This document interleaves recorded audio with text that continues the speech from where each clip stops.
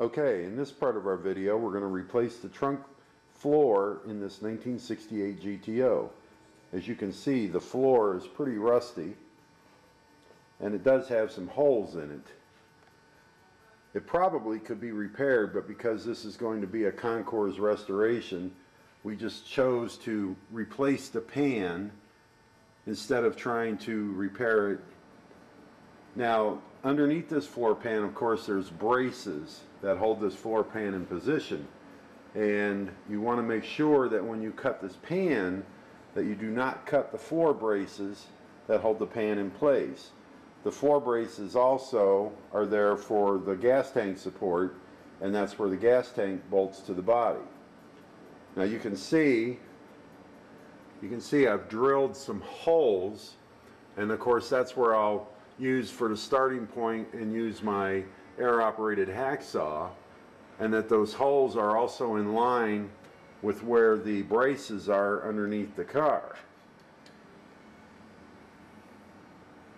So what I'll do is I'll put the saw and saw right down alongside the brace that's underneath the car and cut these panels out. Now I want to show you also the bracing underneath. You want to make sure that you do not cut the bracing that's under the car. Now that we're under the car, you can actually see the floor support that's under the body that runs down the full length of the trunk to the back of the car. Now this panel here is just a brace itself where the frame actually bolts the body to the car. You can see that's where the frame bolt would go. This brace here in the center is the gas tank brace. Actually there's two, and then the frame that runs down the other side where you bolt the frame in is there. Now when you cut this, you make sure you do not want to cut these braces. Alright, now we're going to go back up to the top side of the car and we'll start cutting out the trunk floor.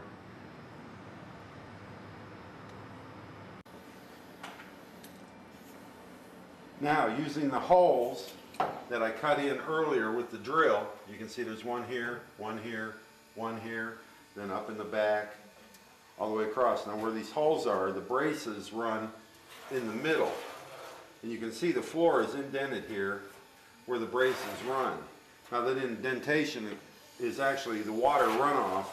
If you get water in your trunk, the water would run down around, follow these valleys in the pan, and you could open the drain plugs and drain the water out of the trunk. But what I want to do now is take I have an air operated hacksaw, and I'm going to cut down the edge of that brace. I can follow the design in the trunk floor to make my cut.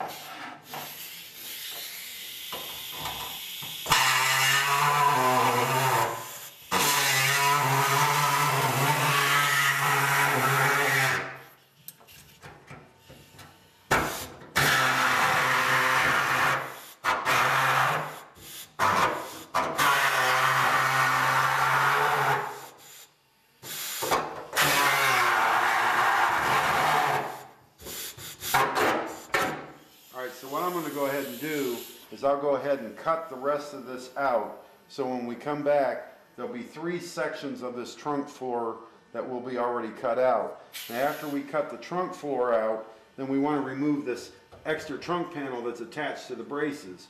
You don't want to have any of the old trunk floor in here at all. So when we come back I'll show you how to take the extra metal off of the top of the braces.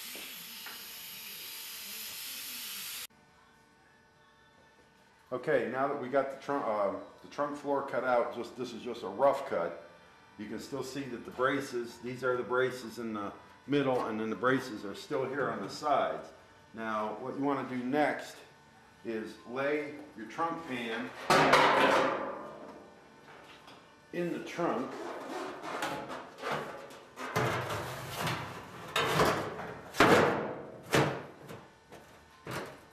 Now that we've got where the spare tire hold down and the jack piece was, out of there, the trunk pan will lay down in on the floor pretty tight. It's tight right up against those braces. But we still want to take that other sheet metal that's on those braces off. Now what we're going to do now is scribe around this new floor pan so we can get a general idea in what's remaining of the old floor pan where we want to cut. Now you want to scribe just to give you some kind of a guide.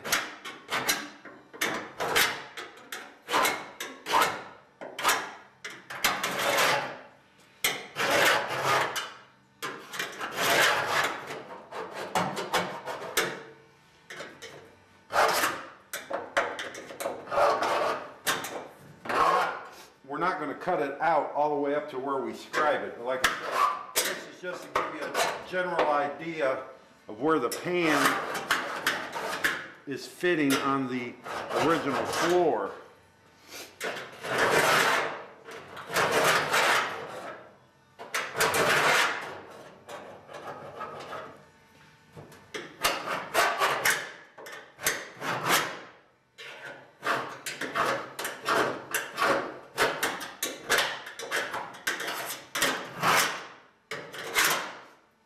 Now that we've got that scribed in there, we'll take the floor pan back out. Get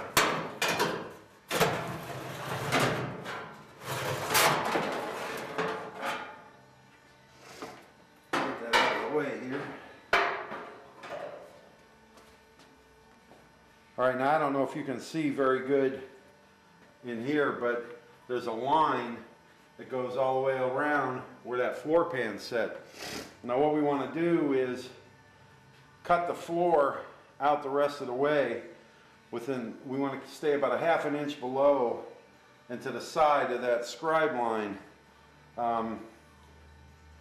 So we're going to go ahead and trim up along the back side here a little more and get that cut out, and when we come back then I'll show you how to remove this metal that's going to be left here on these braces. So we'll go ahead, like I said, we'll get the rest of this trimmed in, and then when we come back we'll show you how to remove this metal on these braces. Okay, now we got it all trimmed, and as you can see I used a cutoff tool to get it, and you can actually see there's our original scrape line, and I used a cutoff tool and cut it down to about 3/4 of an inch below the scrape line. Now that's where I'm going to leave that. I'm going to weld that piece now in there, so there'll be 3/4 of an inch of the original metal underneath it. You can also see I took the cutoff tool and cut through the layer of the trunk floor we're going to take off, and didn't cut it all the way through so it went through the bracket itself, but now that's broke loose from the bracket. I did the same thing on the back side also. Now I want to show you how to take the rest of the trunk pieces out. We need to take these 4 sections out before we put the trunk pan in. And what I do is I take, normally what you would do is you would use a spot weld drill and drill through. You can't see the spot welds on the top because the trunk's still rusted. Now you can see them from the underside, but I don't want to drill coming up because I want the underside of that pan, the braces underneath, to still look original. So what I'm going to do is I'm going to take a grinder with a welding grinder on there. That's not a piece of 36 grinding disc. This is an actual cutting wheel. So you can feel underneath where the spot welds is. And what you want to do is grind on top. I'm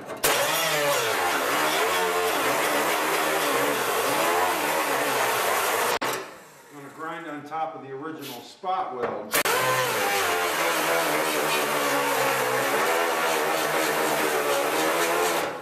By doing that, then you can just take the screwdriver and pop the spot weld out.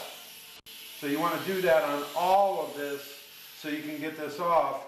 So when we put the trunk floor in, then it'll sit right back down on this like we originally did from the factory. So I'm going to go ahead and finish cutting all that out, and then we're going to grind the area all around the trunk and get ready to start so we can put the new trunk floor in there. And when we come back, then you'll be able to see with all these pieces gone and with it all being ground down. So we'll be back here in a couple of minutes and we'll show you that. Okay, now you can see that we've got all the metal trimmed off. We've got everything all ground down and it's ready to be welded. We took and we deburred everything so there's no burrs on anything here, because you're going to be working underneath this after we put the pan in. May put sealer on that. You definitely don't want to get a burr in your finger running it up underneath these pieces of steel. So now we're going to set the trunk floor back in.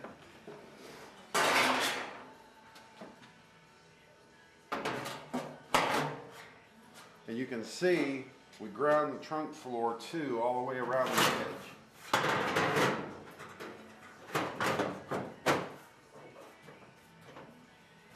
Ground it all down, trimmed it around the edges, trimmed it in the back here. And what you want to do now, once you get it into place, you want to take and put a couple of pop rivets in it to hold it down. So let's see here.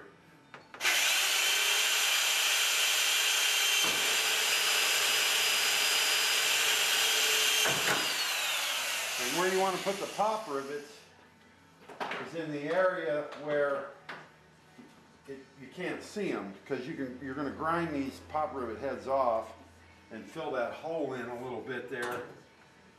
This is just to keep your panel held in place.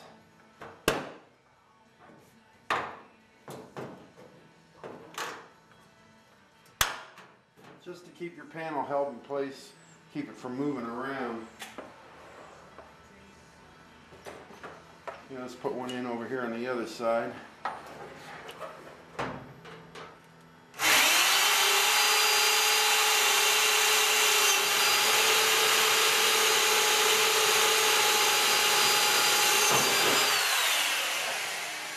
Well, I'm going to go ahead and pop rivet this panel all down, and we'll be back after it's done.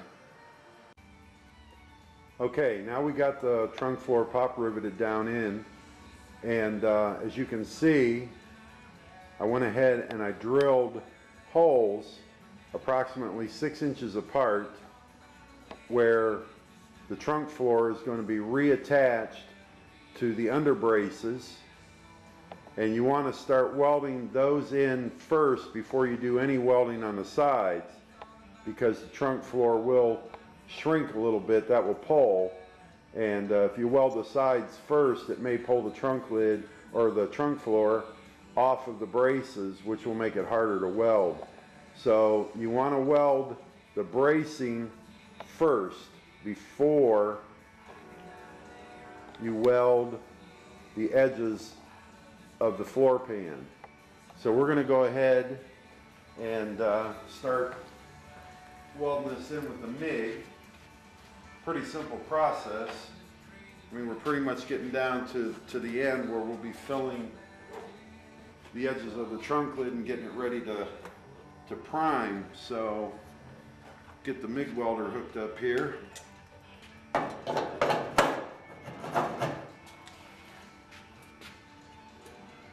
like I say, you want to start welding the floor braces in first before you do the edge, because if you were to weld the edge, it would pull the panel up and it would probably lift it off of the braces.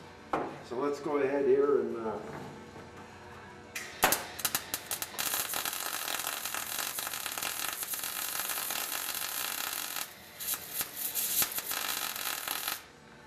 go ahead and and get this welded down.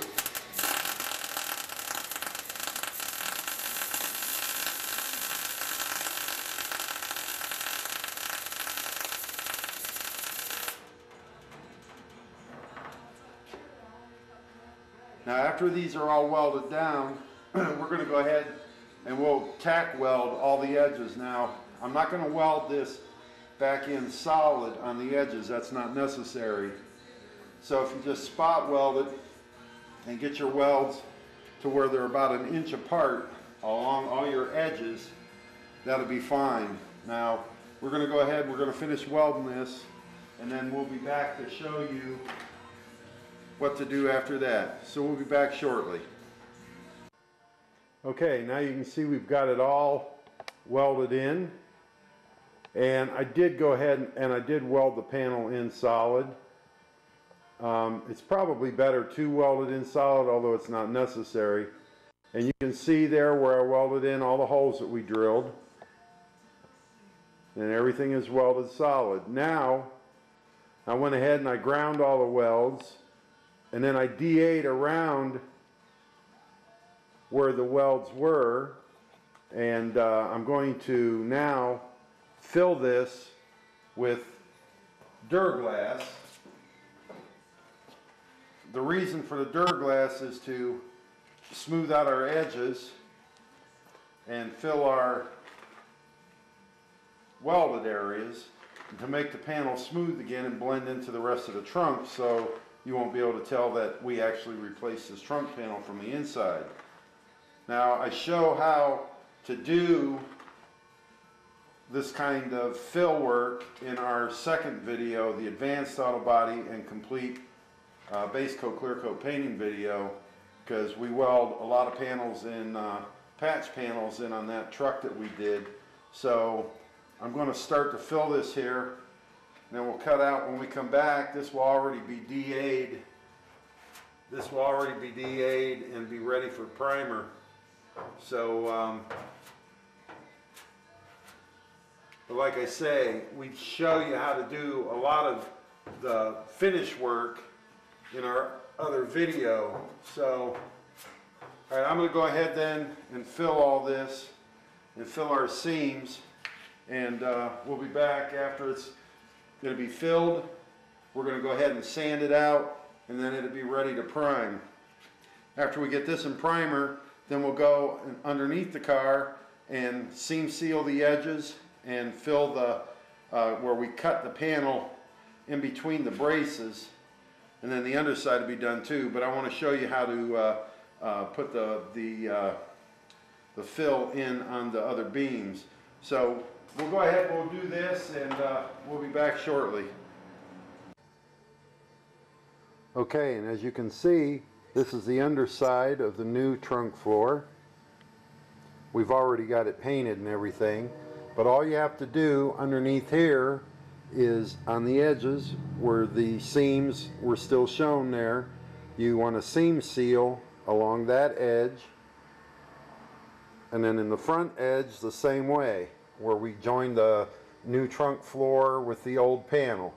All you do is run seam sealer on there, and all you got to do after that is just get the floor pan scuffed, and you can either paint it like we did here. Most people undercoat and paint these black, but the whole underside of this car, this 68 GTO, as you can see, is all painted. Everything is painted. No undercoat on this car. Of course, this is going to be a #1 show car, and it probably won't get driven on the road ever. So, like I say though, if you're going to be driving yours, you can probably just undercoat it or paint it black. But all we did was where we welded this on the cross braces onto the floor is just basically DA'd and smoothed it out, because the gas tank will go in here and cover this. Now what we'll do is we'll show you the inside of the trunk floor. As it's all finished, it's already been speckle painted. So check this out under here a little bit, and we'll be back in a moment.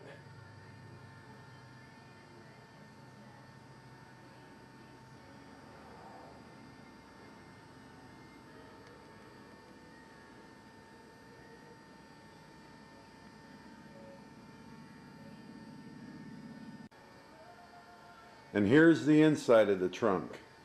As you can see, it's already been speckle painted. Now the speckle paint is a water-based paint, so what we do after we speckle paint the trunk is let that dry for about 24 hours, and then we spray clear coat. We clear coat the trunk, and that way the water, if you ever get the trunk wet, which you never hope you get your trunk wet, but this way the clear coat will protect and won't let the water get in and eat the trunk paint off. Like I say, that is a water-based paint. But as you can see where we put the trunk together there, there's no seam. You can't tell where we did it. All the seams look original and factory. Even up in the front, you can't tell, and that's the idea. You don't want to be able to tell.